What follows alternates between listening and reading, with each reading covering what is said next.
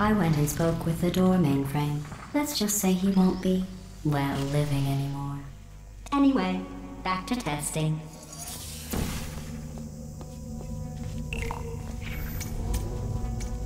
Good news. I figured out what to do with all the money I save recycling your one room full of air. When you die, I'm going to laminate your skeleton and pose you in the lobby. That way future generations can learn from you how not to have your unfortunate bone structure.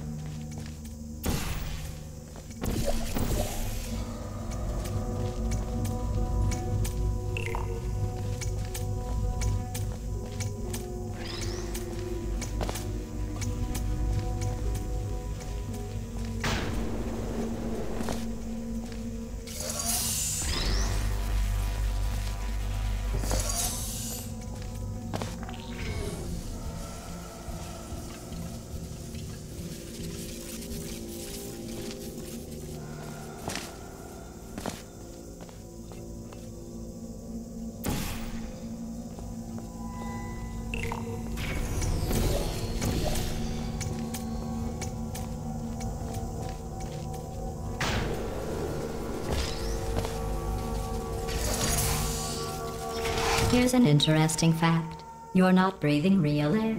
It's too expensive to pump this far down. We just take carbon dioxide out of a room, freshen it up a little,